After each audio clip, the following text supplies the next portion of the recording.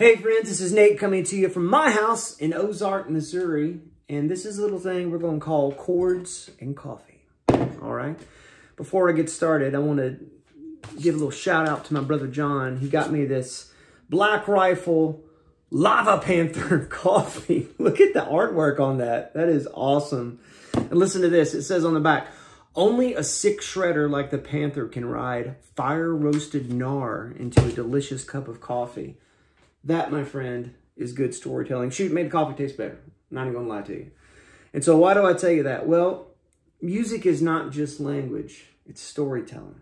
It's storytelling. You ever watch a guitar player, listen to somebody playing, or I mean, I'd watch guitar YouTube videos all the time, and sometimes I'll see somebody playing a bunch of stuff, especially like over a dominant 7 kind of thing or a bluesy thing. Here's like...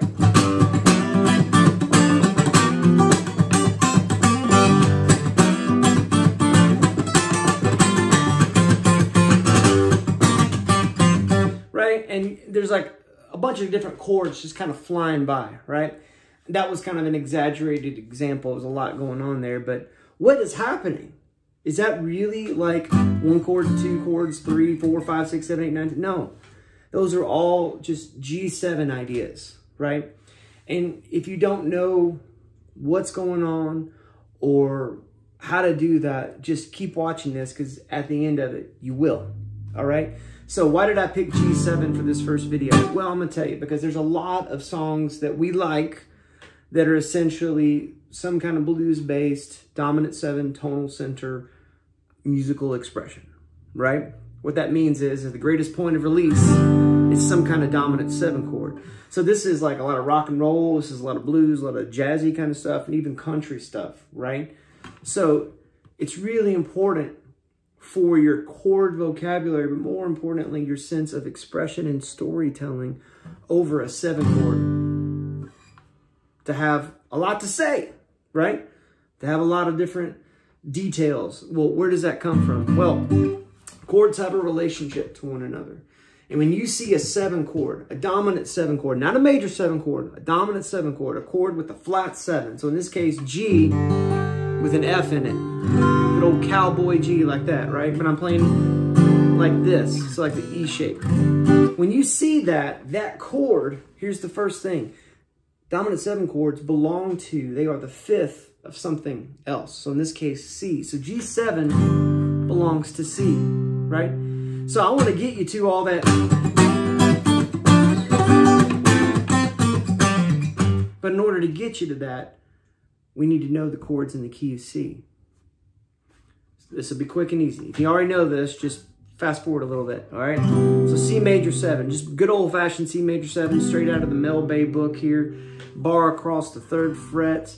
With your index finger, you've got your ring finger here on the 5th fret of the D. You've got your middle finger on the 4th fret of the G, and pinky is on the 5th fret of the B. Boom, C major 7. Remember that shape because we're coming back to it on the 8th fret for F major 7, right? Next chord up, D minor 7. You know this, Doobie Brothers, right? All this is like an A minor slid all the way up here to like the, just above the 5th fret, so on the 6th. And if I'm barring this, I've got my index finger right across the top here from the A to E. I've got my middle finger on the B string on the 6th fret, G string doing nothing because the index finger's got it with bar, ring finger on the 7th fret of the D. And guess what? E minor 7's the same way, right? And then this F major 7 starting on the 8th fret, it's the same shape as this, right? Now, time to get scrunchy. Up here on the 10th fret, instinctively your middle finger will come here and help your index finger, hey friend, form the human capo, right? And then your ring finger will be on the 12th fret of the D and your pinky on the 12th fret of the B. And then finally for this A minor, not finally, almost finally, this shape right here, colossally awesome. We'll do a whole thing just on this shape because there's so much goodness inside of this as far as the movement of it. Anyway, but A minor 7, right? 12th fret of the A string, middle finger, right? Index finger, 10th fret of the D, right? And then ring finger, 12th fret of the G, and then pinky, 13th fret of the B, right? And then finally, B minor 7 flat 5, another awesome shape. Easier to make it down here, and then we'll slide it up here. 2nd fret of the A string, skip the D and go to the G, 2nd fret with your middle finger, and then 3rd fret of the D with our ring finger, and then 3rd fret of the B. Slide it up. That was a lot of chords, but there's a reason for that madness, right? Let's just take these 4 right here, kind of the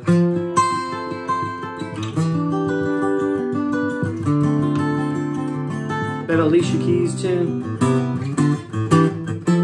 If we take just those 4 right there. Just a second ago when I was doing all that G7 stuff. In my mind, I'm just thinking of these 4 shapes, right? Look at this chord, this C major 7. If I take off my index finger, what do I have left? Well, you know what that is? That's an E minor.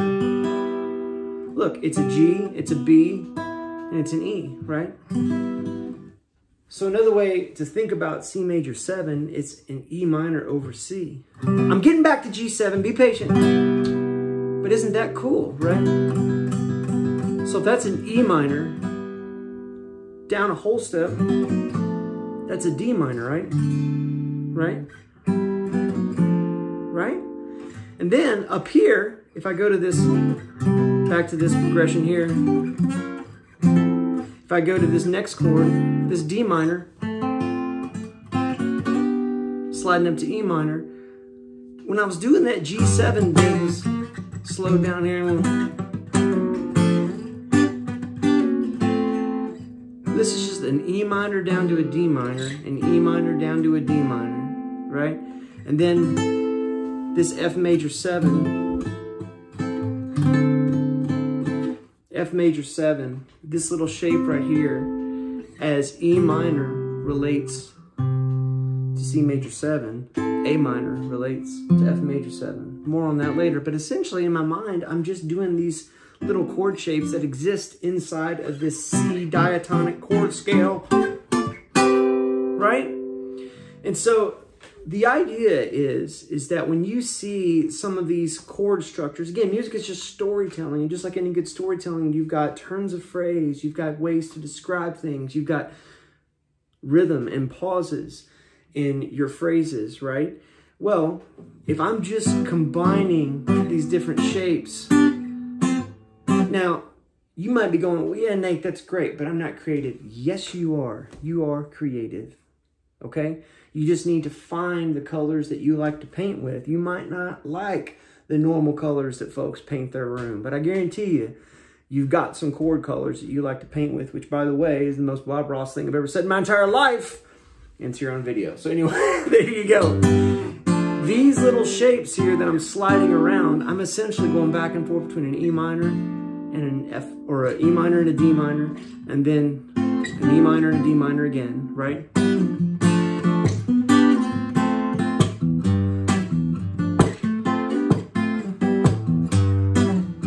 And the ideas just sort of manifest themselves, because if I'm just trying to hold down a groove, and that would be the way that I would encourage you to practice it too, is I'm holding down a little G octave here, 3rd fret and 5th fret with my index to my pinky.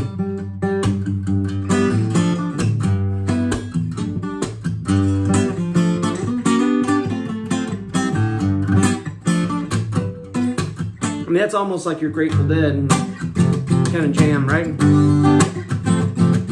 But there's a lot of different places where that's applicable, like in the blues, like